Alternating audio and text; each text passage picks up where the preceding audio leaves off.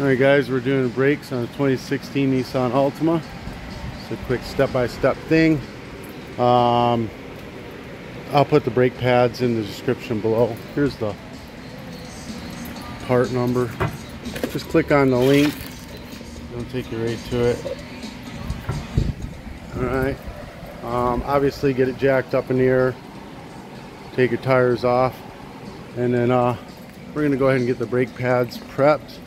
Little flathead screwdriver. I want to pop these back plates off. They have a little bit of glue on them. It's kind of like shucking an oyster, but go ahead and get those metal plates off. Now it comes with some moly coat in the package. I got a can of it though. You're gonna get the moly coat on the back of the pads, between the plates and the pads, not on the plates, because all that'll do is collect dirt.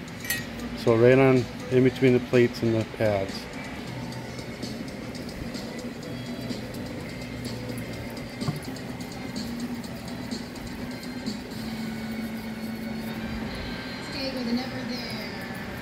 And there we go. And then we're going to put these plates back on. These pads. Like so. Get all four of them back on. And we're all prepped out, ready to go. We go to the car. And there's two bolts. You got one on the bottom right here. And you got one up top right here. But we're only going to break open the bottom one, I think. Let me just take that one. I've already broken it free. Just gonna get that off, and then it should be able to flip right up. And then I'm just gonna get a zip tie or something, and I'm gonna tie it off to the, to anything over here. Just keep it up like that. All right, grab pads off. We're gonna need one of these back in the back here. I've got a special caliper tool. It just screws in and pushes it. You can use a C-clamp. Really all you need is a big pair of channel locks and just squeeze it in. But I'm going to go ahead and use this guy. Just turn it in. If you want one of these tools, just ask me. I'll look it up for you. Put a link in the description for you. Just message me. Message me with any questions you got. Alright, I'm going to get that thing all the way in. There it is, and then pull it out. Get this other pad off, like so. That's out of the way.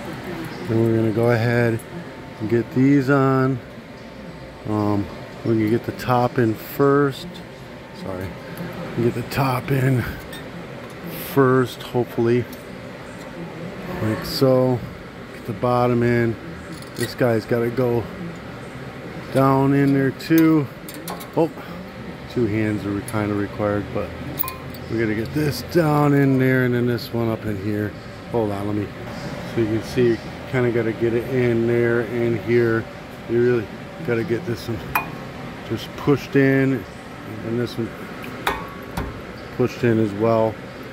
It's catching on that, I think. We'll get a little flathead in here and pry up a little bit to where this goes in. Alright, so this tab actually goes on the outside like that. And this goes all the way in. This side goes all the way in. Then you got to do exactly the same thing on the back side. Kind of a pain in the ass, but the back side's a real pain in the ass because you can't see what you're doing. Let's just get it all lined up.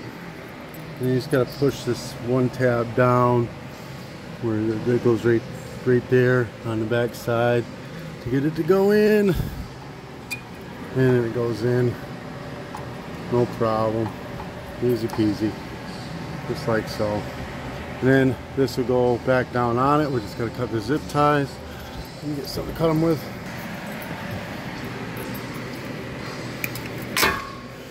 Pop that back down on it.